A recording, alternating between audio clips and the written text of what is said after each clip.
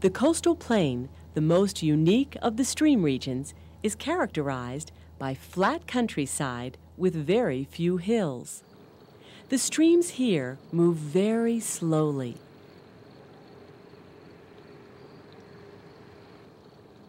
They have sand and gravel bottoms, unlike the rocky bottoms found in the rest of the state.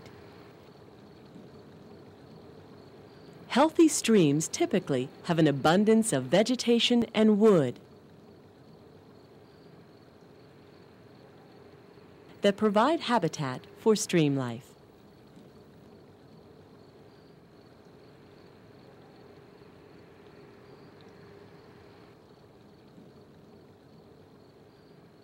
Sometimes the water becomes stained dark from leaves that fall into the streams but are not flushed away, much like tea leaves stain hot water for us to drink. These unique coastal plain habitats are home to some of the most interesting and distinct inhabitants of Maryland streams. The blue-spotted sunfish is one of the most beautiful fish in Maryland.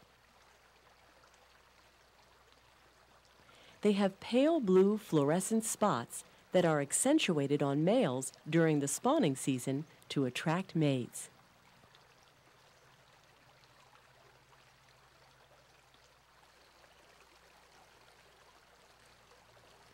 Pickerels are the dominant predators of the swamps.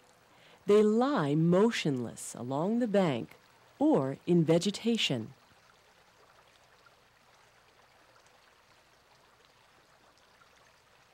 Then strike suddenly when prey swims within range of their spine-toothed jaws.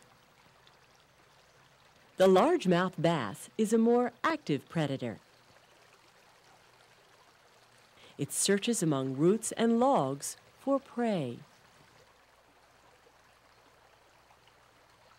Adult bass feed on anything from fish and crayfish to mice and ducklings. Young bass feed on insects, tadpoles, and small fish, such as the mosquito fish.